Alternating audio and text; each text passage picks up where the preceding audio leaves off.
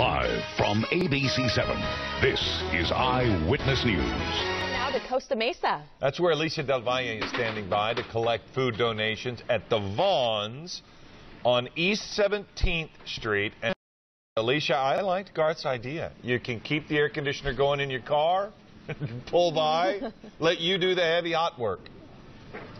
That's right, Philip. You did challenge me. Let Garth and I do we've been lifting, push-ups. You challenged us a few days ago to see our guns. Come out here. It's all about Feed SoCal. See our guns. We will go to your car and get your boxes, your bags, whatever you've pulled from your pantry, anything you can spare to help feed hungry families. Summertime is the toughest time for food banks, and we're going to be here for you all day long, 4:30 a.m. to 6:30 p.m. So come on by and see us. And I've got to say good morning to Oralia. She's here from Goya. Goya was with us last year. They came back this year with some super water. Good morning, Aralia. Thank you for coming to Feed SoCal again. Oh, Alicia, we're so happy to be here again. As you know, Goya has a long tradition of giving back to the community, and we know that summertime is when our food banks need the most help. Yes. So we brought coconut water. It's all natural. It has electrolytes, so it has health benefits, and we thought it'd be wonderful for a summertime drink to give to the food banks, to give to those that need it the most. Absolutely. I call it super water. Thank you, Goya. Thank you so much.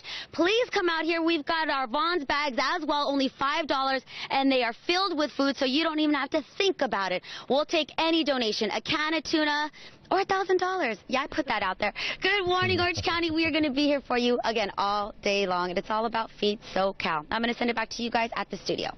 All right. Thank you, Alicia. And you know what? Coconut water is good, too. It's very good. So that's pretty cool.